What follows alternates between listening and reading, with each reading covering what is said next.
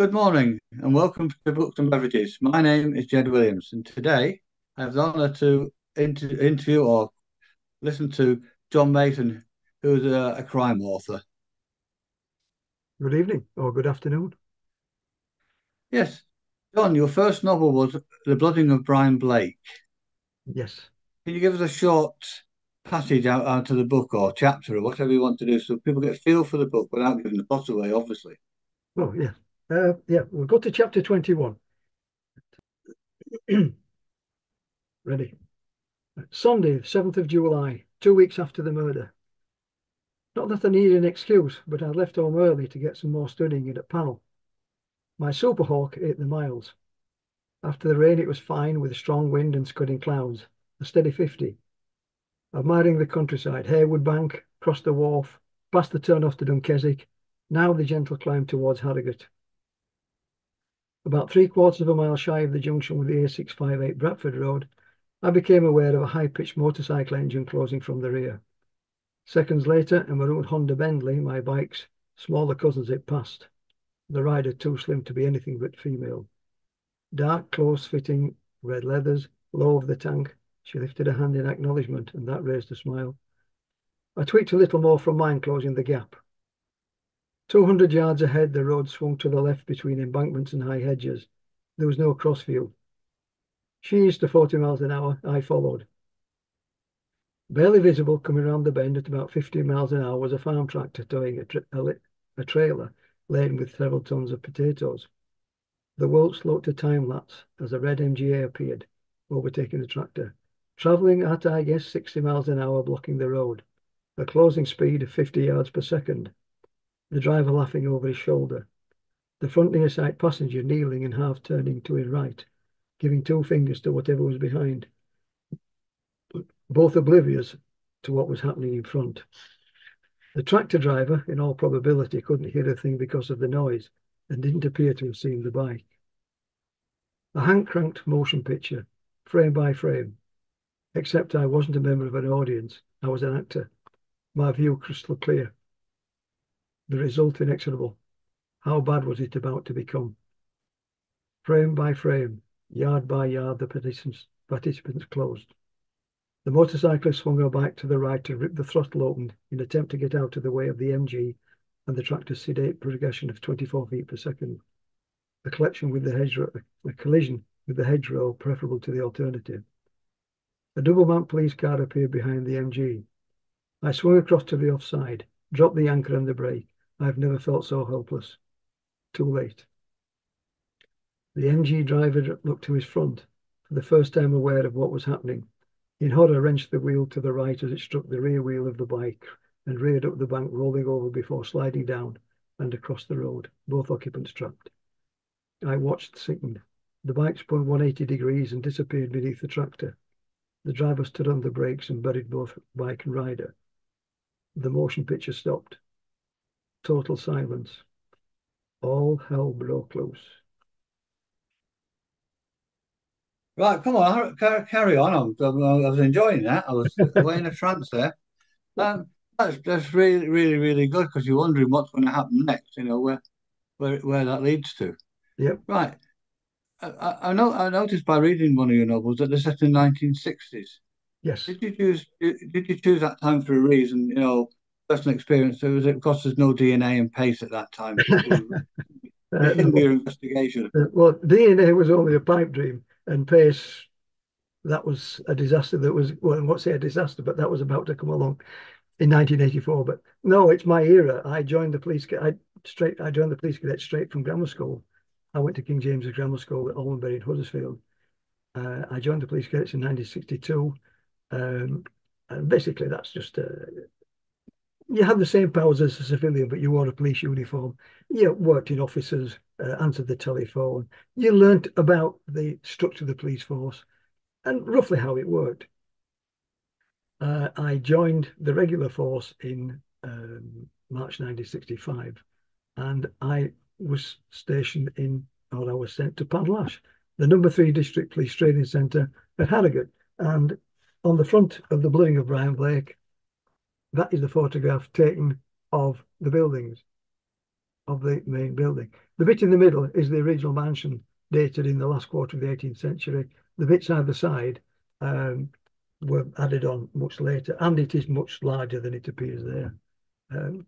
And the book is set, the backdrop for this book is in fact Panlash, with some of the action taking place in the Valley Gardens, which most people know, and Boston Spa and Tadcaster and Huddersfield.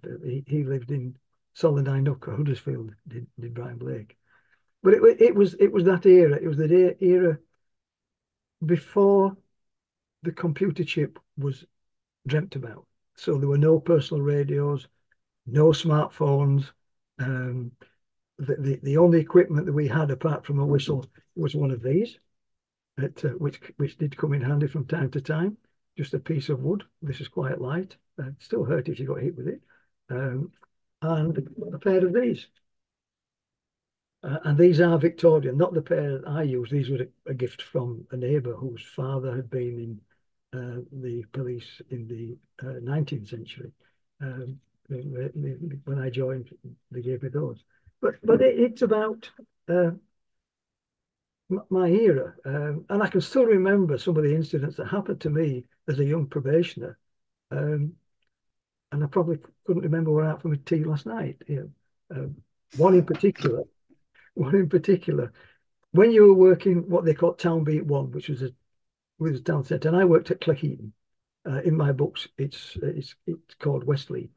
But one of your duties, especially after meal, when there weren't many people about, or shouldn't have been many people about, you would check all the property. You would check the front doors, and where possible, you'd check the rear doors. And one of the premises that we had to check was the offices of the Spenborough Guardian, the local newspaper. And you just walk up the hill, 2 steps, you would jump onto the top step, grasp the door handle, turn it, hit it with your shoulder, and bounce straight off. It was one movement. Except one night, I jumped onto the top step, turned the handle, hit it with my shoulder, and the door opened. And I was flat on my back, looking up at the ceiling, wondering what's going to happen. So, no radio. It was no good blowing the whistle because there was no other policeman about. The nearest one was in the office. So it's into the office, quick check, make sure that there was nobody hiding under the desk, nothing broken, and ring up and get the key holder out. But that's the way it was. You were on your own. Thankfully, it was a much less violent society. Another one, I was checking property.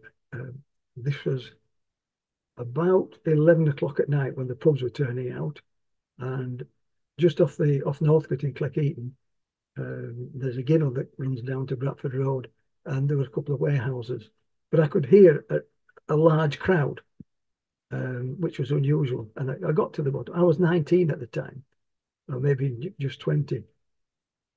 The whole of Bradford Road was blocked. There must have been 40, 50 people in a ring. No traffic could get through. And in the middle, there's 2 blokes sparring up. So my options were A, push my way through and find out what was happening, or go back to the telephone kiosk about 100 yards behind. I hadn't made my mind up when somebody turned around and says, "Hey, the coppers are here." So I had to go forward. And they kept me back just long enough for the 2 protagonists, antagonists, what you like, to disperse. So when I got to the middle, there was nothing to see and the crowd dispersed. But that's the sort of thing that you could be faced with at any time. It was a different environment altogether.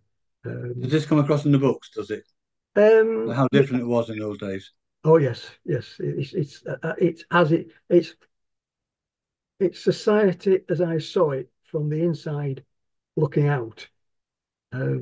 Yeah, I understand that. Yeah, the police were insular. They had to be. They had to be separate, yet part of the community. So, and you wore a uniform for a reason, so people could recognise you. But yeah, it's about it's we don't operate in a vacuum. That's as it was. I write as I saw as a police officer. it does get a bit more interesting in places, but yeah, that's Do you embellish it over the top of those little incidents? uh, Make them more exciting than they actually were. those two particular incidents aren't involved, but yeah, you're trying to weave a story. You're trying to get people to suspend their reality and join yours. Yes, you've got to make it exciting without being um, overly dramatic. But yeah, you've got to do that. Do you think DNA and pace have spoiled that for the modern day policemen to write their stories? They've changed things. The computer chip has changed the world. Uh, it's a totally different ball game these days, and I don't know if I would like it or not. Uh, the only people who had heard of DNA were the academics. What we call DNA was discovered by a Swiss scientist in 1860 something. It was in 1853 before Watson and Crick, I think they were at Oxford University, discovered its helical structure. But the first conviction was a gentleman called Pitchfork, I think, for the murder of two girls at Narberth in Leicestershire. And that was the first time that um, DNA analysis was used in anger, so to speak. Uh, and it took a long, long time. Now it can be done in minutes. Then it took weeks.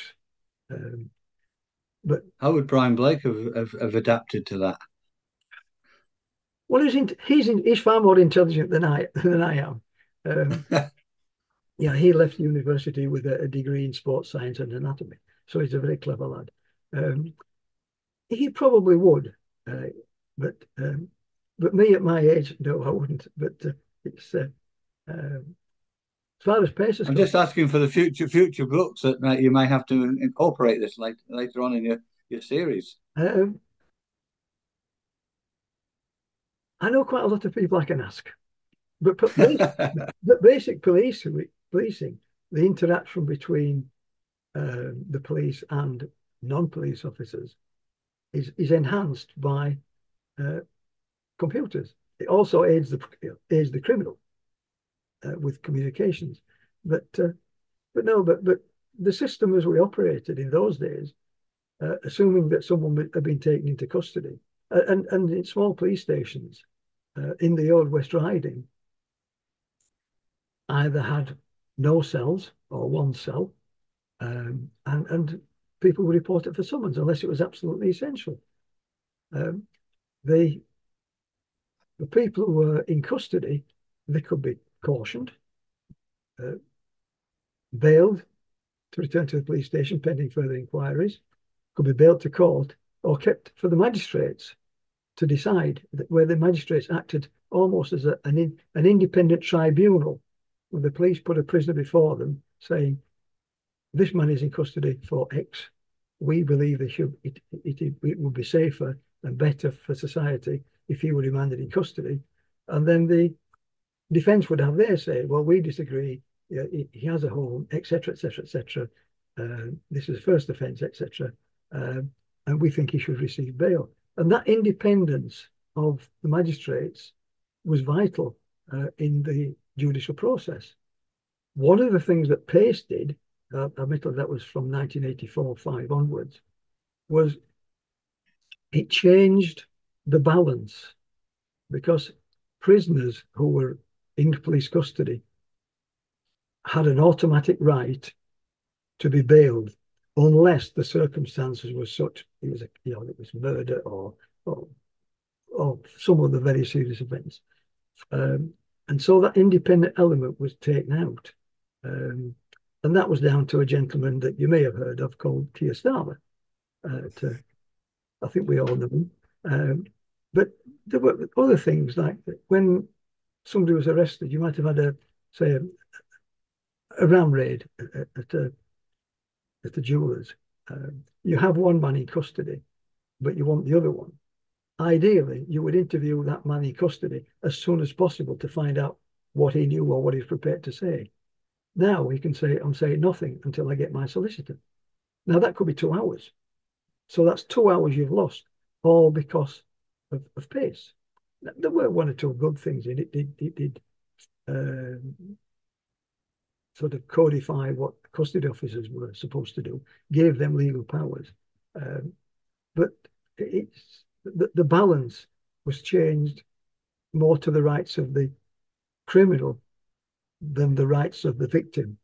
And that is something I still have trouble with, that the criminals get more rights than. So at least in your book, you're not having to deal with that, are you? No, That no, there. it's the system I grew up with. A lot of the law we had was Victorian, so it's all changed by now. But those were the days, my friend. A lot of authors spend a lot of time with it in the interview room, which has changed dramatically over the years, as you well know. How does your protagonist deal with this? Do you get them over the desk, or does he chat to them nicely? No, I don't have them. I haven't found any. If you have the evidence to put before people, they can either answer it or not. And in those days, if people refused to comment, you would make a note of it, not just as a no comment, but was given the opportunity to answer the question, but refused to put his point of view. Um, uh, you obviously can't write where if you have the information, the evidence, or to put before somebody, that's one thing. If you haven't, then in those days, unless somebody applied for a writ of habeas corpus and was to produce the body, you could keep people in custody until the cows came home. Not that it's good for the story, because you want your story to have some fun. Move on, yes. But it's people could be kept in custody, which is not one of the better things probably about PACE, but it does severely time limit um, policing investigations. But you still have the option to go before the magistrates and seek an extension, provided you give the reason, it will be granted. Do your books stand alone, or do you have to read them as part of the series? What Uh, about your first book? Would or the second book, would you be able to read it on its own? yes to both. They are standalone stories, but there are overlaps because it's a story. It's a story of a young man who comes from university, joins the police force, following in his father's footsteps. Uh, the first novel, The Blooding of Brown Blake, takes place in his um, stay at Number 3 District Police Training Centre. The second book, Nemesis, is when he goes on the beat, and that is followed by Counting the Dead, which takes him up to the end of his probationary period. So they are all separate stories, but there are links between each one.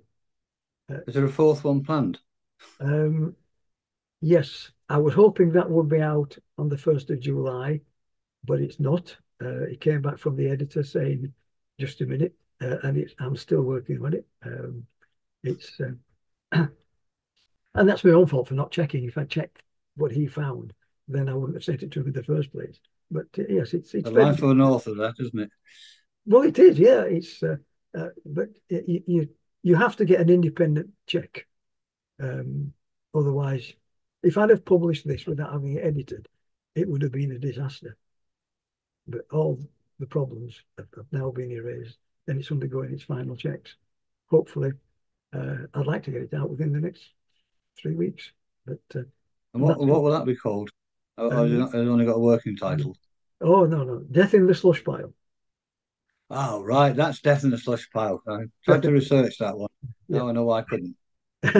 yeah. Slush pile is a term used by literary agents when they receive unsolicited submissions from would-be authors, and it's basically a query letter explaining what it's all about, a synopsis, maybe as little as 300 words about the book, and a specimen number of chapters.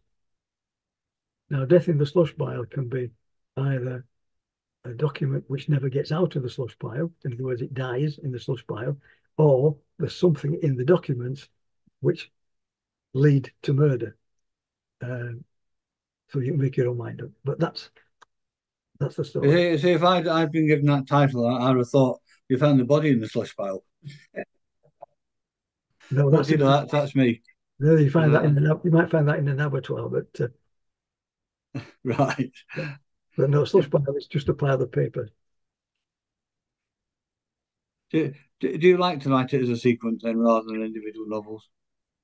Yeah, my trigger for writing was actually reading Fifty Shades of Grey. Now, no, nobody's ever read Fifty Shades of Grey, and I read it all the way through and said, "My God, that's a good story." It's about kinky sex, and I thought, well, my version of it will is not. I'm not into sadomasochism. Will never see the light of day. And the two World War II novels that followed are still incomplete. And then I had the idea, well, why not write about something you know and understand? Not that I didn't like the research I had to do for the others, but but so that's why I picked that, and I want it to be different in that everybody seems to write about experienced detectives, experienced police officers, and quite often you've got the Veras, you've got the Banks, you've got the DL and Pasco, you've got Morse and Endeavour. So I decided to go one step further, and apparently no one has ever thought of doing it before.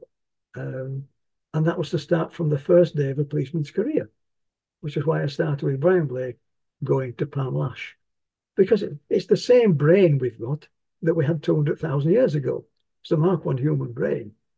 On the only difference between a brand new raw recruit and a detective chief inspector is age, experience, and knowledge, and probably that the chief inspector gets more letters from his ex-wife's solicitor than a raw recruit, and is nearer to becoming an alcoholic. But Probably basically, Mason. but well, yeah, but the policeman, all he lacks is experience. He's still got to know the. Basically, it's a wanting to do the job that he thinks the police should do, uh, and and and learn to think. You just don't know the system, and you don't know the law, and you don't have the experience. And So that's you the think Blake stick by the system then, does he? He never goes outside of the rules. not really. No, he's a good. I would say he's a goody goody. He's not, but he. I wouldn't work.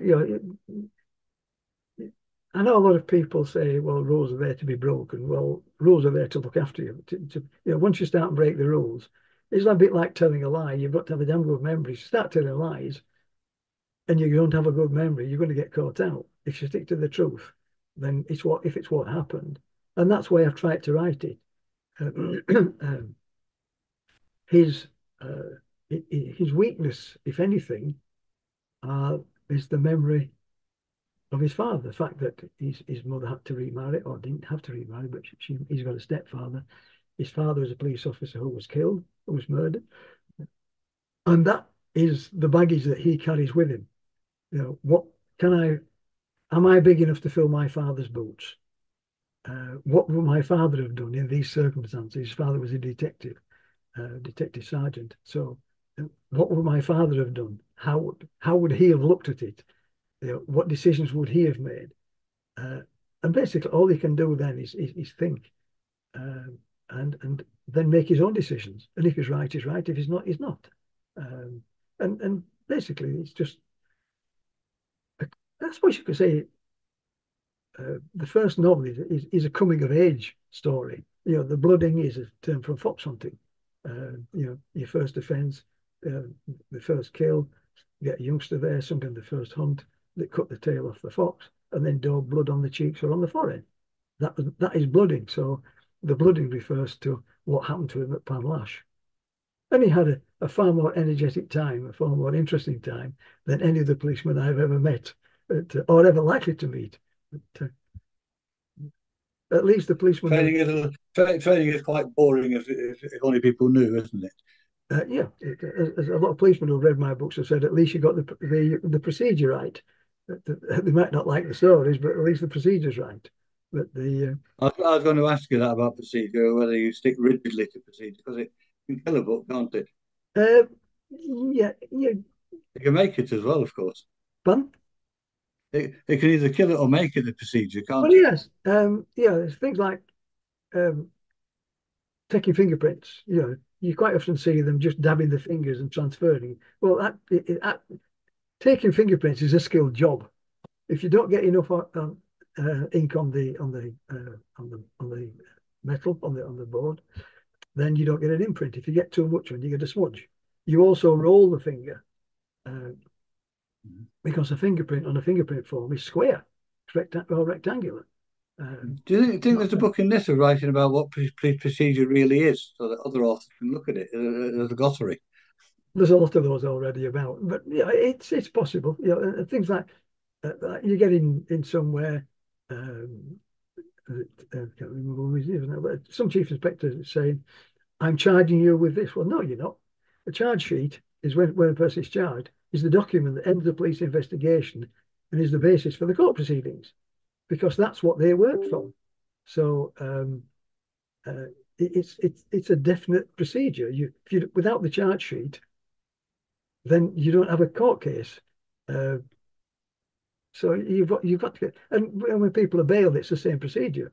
When people are bailed, it's not I'm bailing you to so and so. It's sign this form, and you give them the copy, so they know there's no excuse for not attending because they've got a written record of who they are and when they have to reappear. So it's making sure that the basic stuff is correct, because if there's no if it's not there, and if you get the people saying get an express message out, but it's not as simple as that. But it's good television, but it's there is a set procedure for doing that. It's not arduous, but You've already gone into a little bit about what I was going to ask you now about what inspired you to write novels, 50 Shades of Grey, and your own experience as a background. But are there any other places you get your ideas from? uh, yes, the Like her idea. indoors, for instance. Well, from people in general, the actual idea for death in the slush pile came from a photograph from a murder victim from the 1920s or 30s. I saw the photograph when I was 17 and as a police cadet, um, and it's a man who's naked from the waist down. He's in a semi-derelict house, propped up against the door frame, and his penis has been cut off and stuck in his mouth. And that's the photograph, and that's all there is. Mind you, that's the sort of thing that gets passed around amongst teenagers, and people are going and saying, "Man, I got that. I bet that hurt." But but that's where the idea came from for Death in the Slush Pile, without giving too much away. But yeah, So do you have a driver for every one of your books, do you think? a what? Sorry. A driver, some incident that helps each of the books along. Yeah. Like that one for that, or they recruit at in West Yorkshire or whatever. Do you always have a driver? There's usually a basic idea that I'm the sort of writer that doesn't plan. They call them pantsers. You fly by the seat of your pants. You basically get an idea, and you try you work with the idea, um, and if it works, it works. Or you think, well, it's a good idea, and I've got to find something to make it work. And basically, it was the whole of Definitely the Slush Pile is built around that sort of that photograph. Um, the the Bloody O'Brien Blake is built around his his stay at Panlash, and the other two, Nemesis, is not built around anything. Is built around an incident that I started to write about, and I've just taken that one thread and built the story around that. And Counting the Dead, which is the third novel, is about an incident which happened. So you find an incident and you decide to build if it's viable. And the way I look at it is this the sort of thing that the police would get involved in? If not, then it's a distraction. But if it is, it's how can I make it work? And there are times when you find out that the story is taking you away from where you want to go, so you get rid of these extraneous words. But the one that follows Death in the Slush Pile, he's a sergeant, um, and the So that's in the planning stage. Is it the next one? It's partially written. It's partially written. I've got about 20,000 words. So, but my way of dealing with writer's block is to start a new story. So if I get something and I can't get past it or I need to change, I'll change the story. So it's I'm looking at something completely fresh. But the excuse me. Do you think that comes from your experience of being able to go back and thinking, well, that one doesn't work, but I'll try this? Yeah, I have quite a broad experience, like most police officers. Apart from beat work, I spent 5 years as one of those night road traffic police officers. I went from there into the force control room, where I learned radio skills, and the police national computer just started in those days, so I learned that. We also dealt with all motorway breakdowns. And after 2 years there, I was promoted and sent to Bradford. Um, it's quite funny because I mentioned about police officers uh, in police stations, some police stations in West Riding, they didn't have many cells. And because they didn't take many prisoners, the force in general were known as Gurkhas because they took no prisoners. They looked for ways of dealing with someone. So when I went to Bradford, their call sign at Bradford City was XB. I became XB Gurkha 1.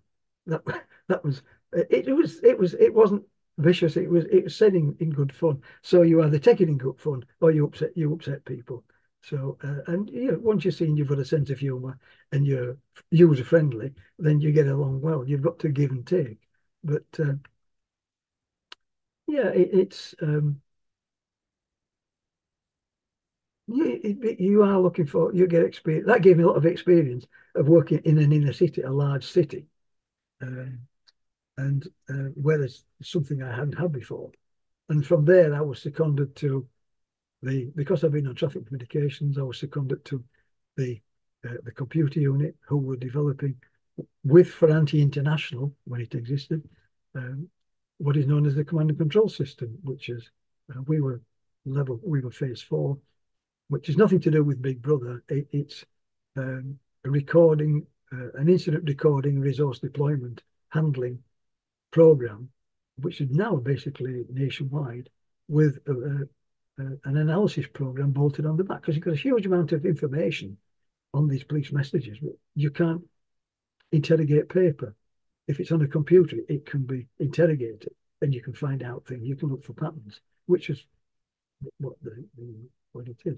And from there, we set up the communication training wing, and then they sent me to. They said you can go wherever you want. Just name your subdivision. So I said, well, I'll go anywhere apart from Holbeck.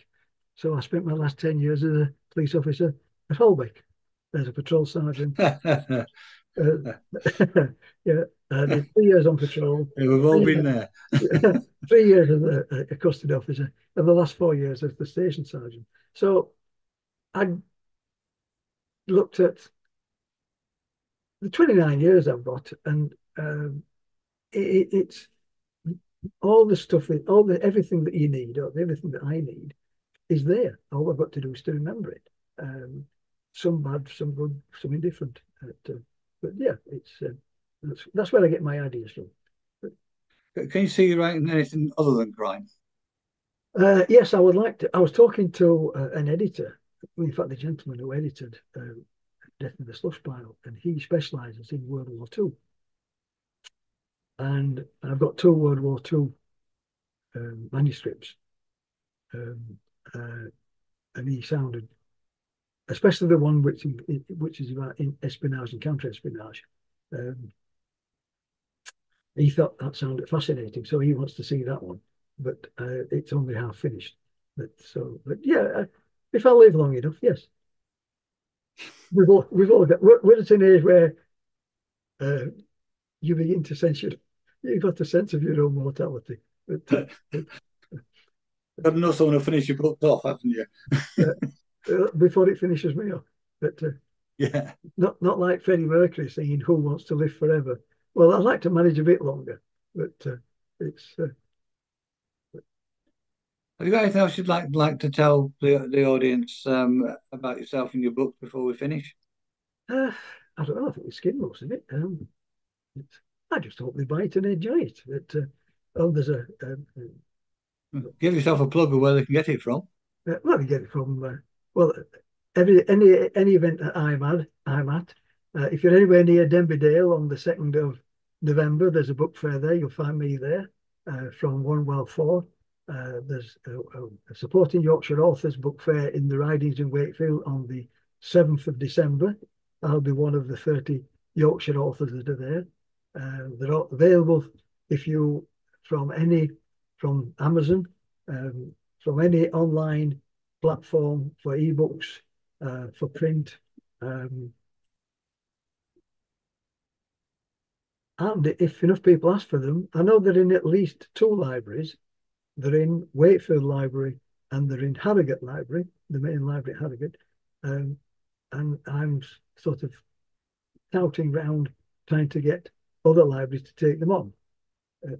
So if they become, and I know that Harrogate, my daughter sent me a photograph of the Bloody of Brian Blake in the returned books section. So obviously the library have lent it out at least once. But yeah, it can be available. And it wasn't me. Oh, right. Well, no, you've got your own copy. Yes. But no, it's available. Are you widely available if people want to look for the titles? Yeah, and if you go onto if they want the ISBN number, the International Standard Book Number, if they go onto Amazon, if they don't want to get it from Amazon, they'll find the ISBN number with the book, so they can go into Waterson's or any other bookshop and say, "Can you get me a copy of this book?" And they can, because the printers for mine are the ones that supply the bookstores and the libraries. So it's possible to get. It's very widely available if people want to know. I've really enjoyed this conversation this morning, and hopefully, when the book comes out, we can have another chat. And With the greatest of pleasure. And hopefully, a lot of people watch this on YouTube and buy you three other books and anything else you've written. That would be even better. Right. But thank you. Thank you, John. And talk to you soon. Take care.